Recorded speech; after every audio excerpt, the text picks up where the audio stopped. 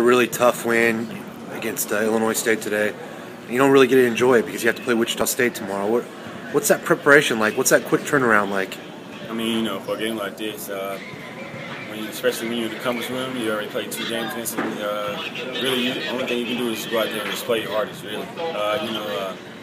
I mean, we may go watch film or we may not, but, at the end of the day, Missouri State got to play Missouri State ball and just go out there and just play our hardest. What do you remember about the 2 games against them? Obviously, one is one of the more talked about games of the year, and the second one was, not so much.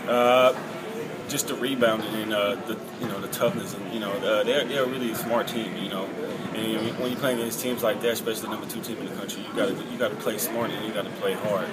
And I think we need to focus on just getting rebounds because they got a lot of bigs. They got big, some coming off the bench. You got big start. So we just really got to go in there and just try to make sure we can handle the rebounding and just play smart and just play our ball.